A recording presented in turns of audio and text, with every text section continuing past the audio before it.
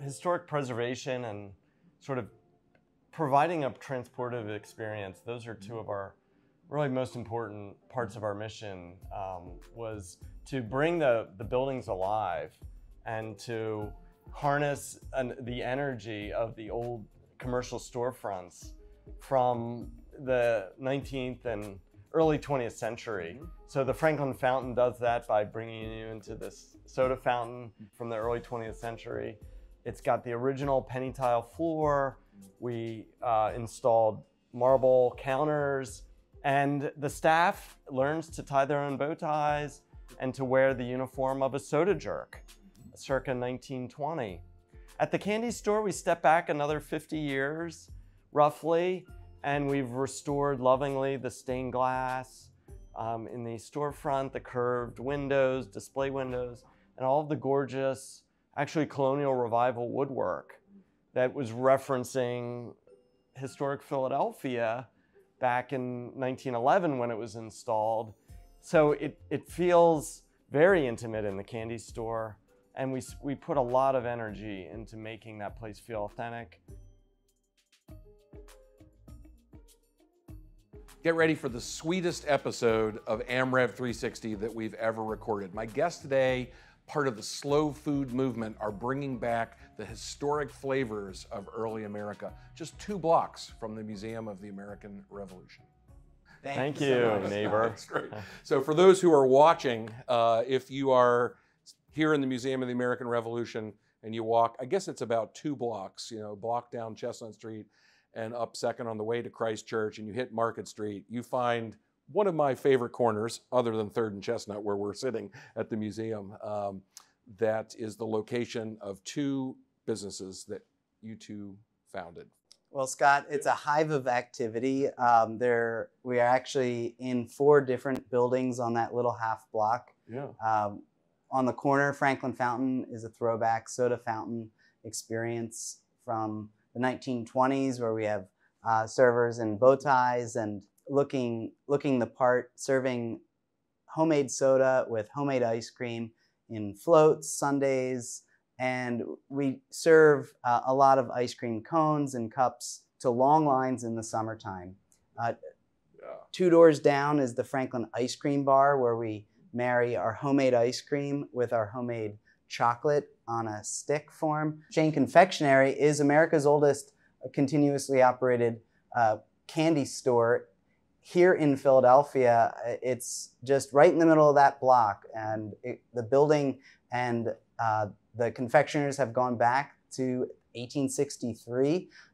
That year was a significant year in history in Pennsylvania, as you can imagine. Battle of Gettysburg. Battle of Gettysburg. Yeah, and there was industry happening in Philadelphia. I was actually an expansion of some confectioners on the block. And so we're making everything from hard candy, chocolate on site.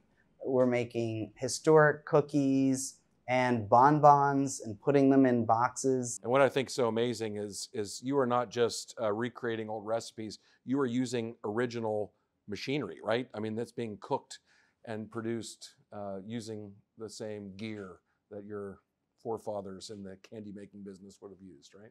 The buildings are old, the tools are old, and Ryan is really our resident collector, interior designer extraordinaire. He's the guy that found all this stuff and put it all together, and we have married the craft with the tools. And so having the right tools allows us to be more authentic storytellers, to get people immersed into the way things used to be made and, of course, how they used to taste.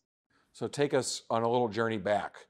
Do you come from a long line of candy makers? Like, how'd you get into this business here? So we had a deep immersion in history from childhood. And the year that I was born, our mother opened an antique shop in our home. And so the die was cast, so to speak. So we learned about entrepreneurship from a very young age, literally in our home, going to shows and selling things and finding antiques and learning about small business. And then also got really interested in early Americana history because our parents had a soda fountain shop sort of designed as their dining room. Oh, so you literally were living in a soda fountain. Yeah.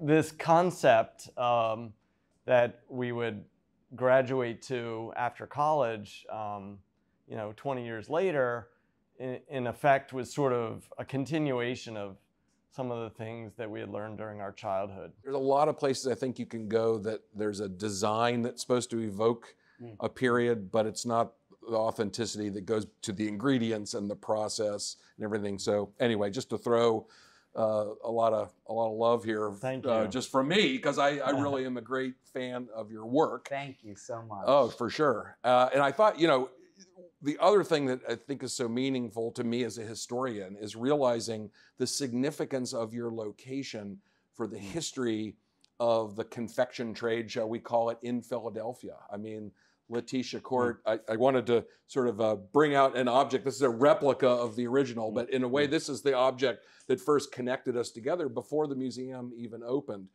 In the collection of the Museum of the American Revolution is this hardwood carved cookie board, with a design of a elaborately dressed woman on one side and a potted plant on the other. And it comes from a fascinating, sort of the German Benjamin Franklin of Philadelphia, who lived right behind where you guys are. His trash is probably somewhere under the ground, where your building stands today. You want to talk a little bit about Christopher Ludwick? Absolutely. Sure, it's been one of the best collaborations we've ever done. It's so fun to bring about history through taste, where you can literally learn about an American patriot that baked the bread out at Valley Forge, who was friends with George Washington, the first and only Baker General in the United States Greatest Army. title ever, Greatest Baker General. and the meaningfulness of what it means to bring out that history. And so what do you do with something like this, right?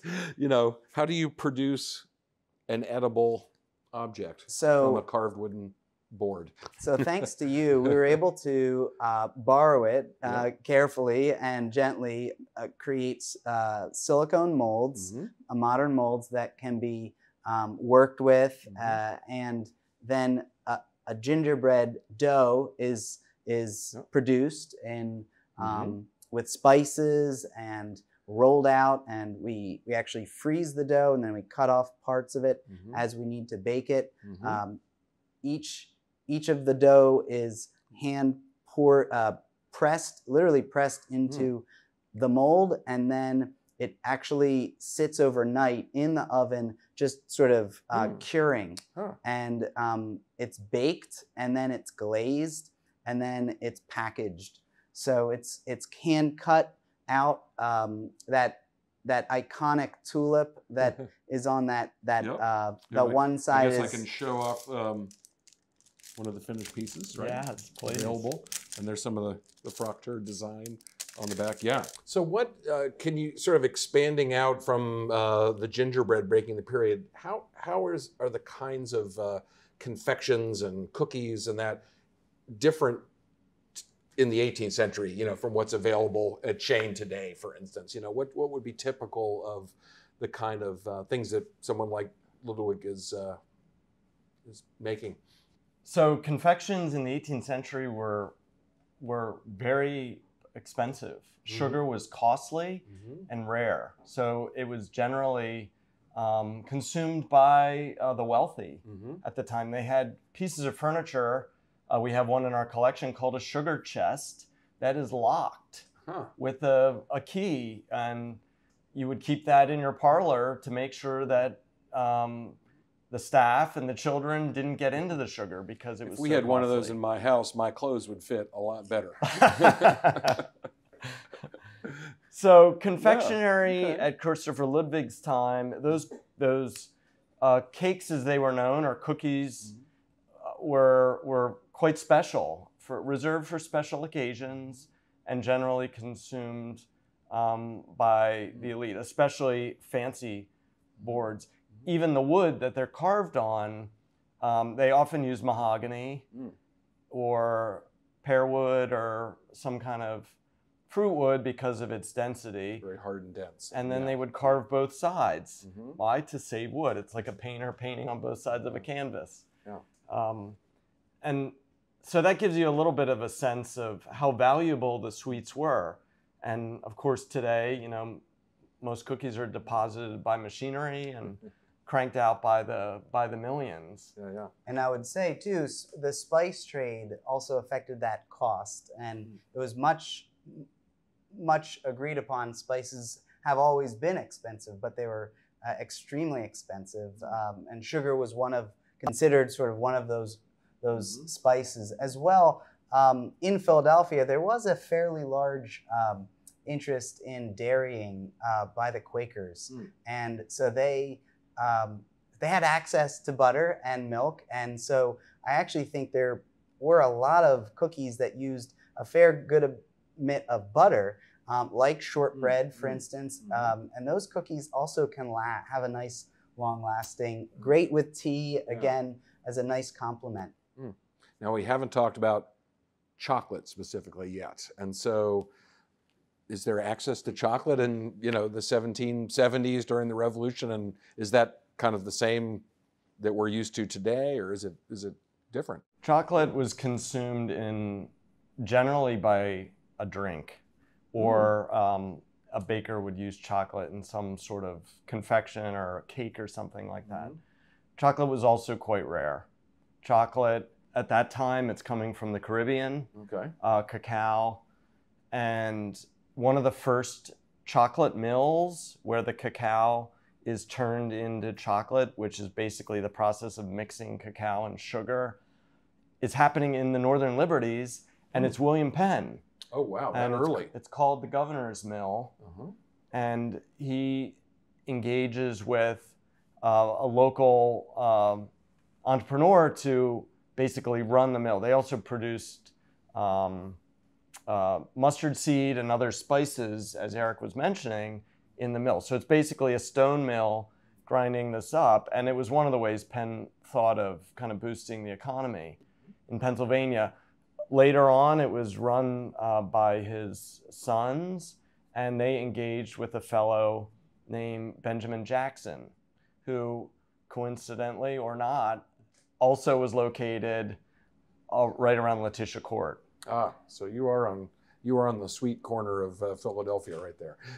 It's amazing, and we did not know that when we acquired Shane's in 2010. Kind of an amazing story, but in the Pennsylvania Gazette in the 1750s, which was Benjamin Franklin's paper, of course, Benjamin Jackson's advertising for two products, mustard and chocolate.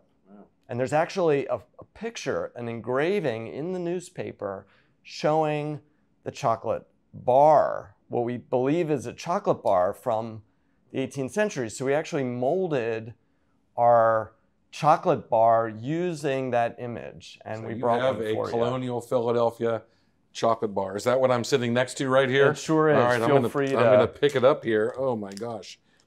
Yep. And so it's very recognizable in that it's scored for breaking off pieces, and so tell me just a little bit about the process of you're starting with the cacao, right? We take the beans and we roast them in the oven, and then they're winnowed.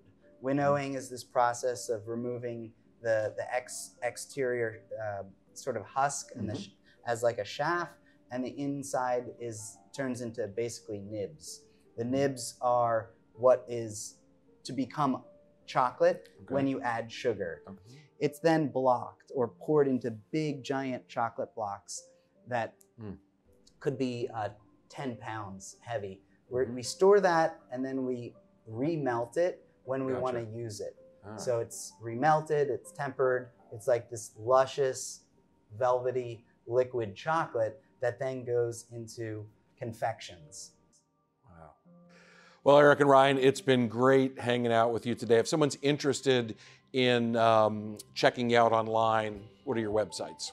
come to the Franklin Fountain website, franklinfountain.com, shanecandies.com. Bring your wallet, and we'll be ready for you. Fantastic. Well, you know I'll be there soon.